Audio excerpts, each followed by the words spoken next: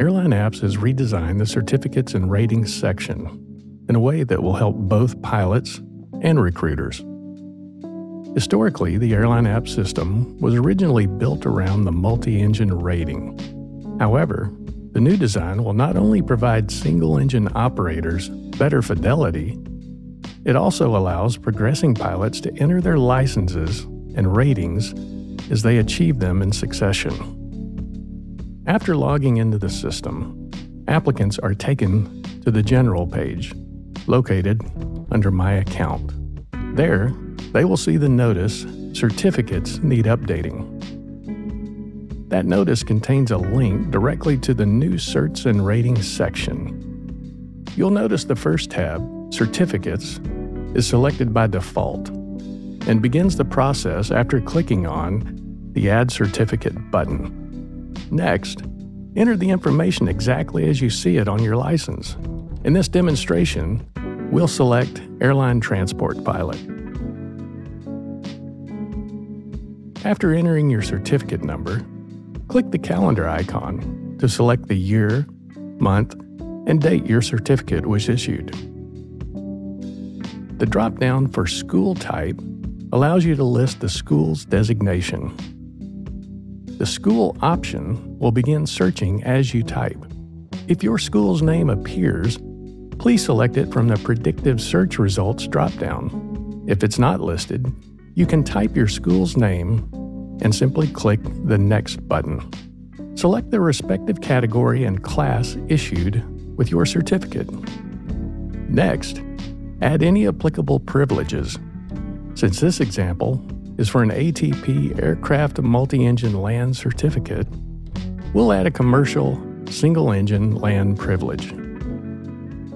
Note, since an instrument rating is required for an ATP, it does not appear as an option on the Privileges page in this example. Additional privileges can be added as necessary. The Type Ratings entry contains the FAA's list of standardized type ratings. Similar to the School Names Predictive Search, begin by typing any portion of the aircraft designation. If the typed entry deviates from the FAA's listing, the correct format will appear next to "Did you mean?" While selecting from the standardized suggestion is optimal, in the unlikely event your aircraft isn't listed, you have the ability to add your entry exactly as you typed it.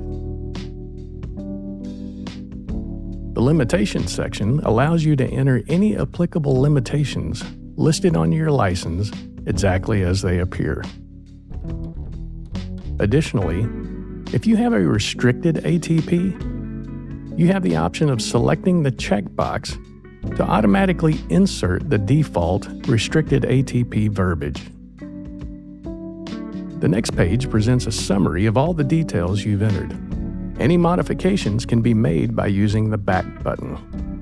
If the summary looks correct, selecting the Save button will enter your certificate details.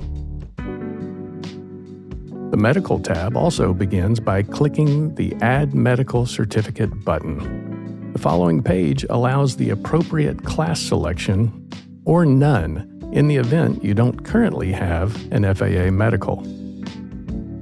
After selecting the class, the following page allows you to select the date of your medical exam along with any medical limitations.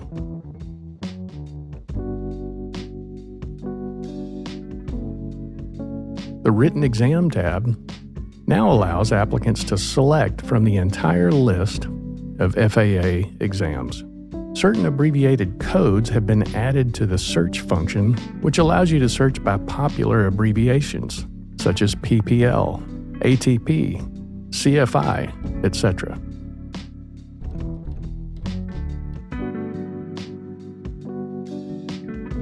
The FCC Radio tab allows you to enter the date of your FCC license issuance.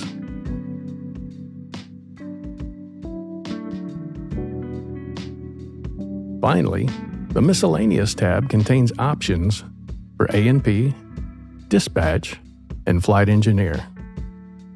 After you've finished re-entering your certificates and ratings information, you can review your entries by clicking on the Certificates tab. As always, if you have any questions while navigating the new certificates and ratings section, please don't hesitate to contact us at support@airlineapps.com.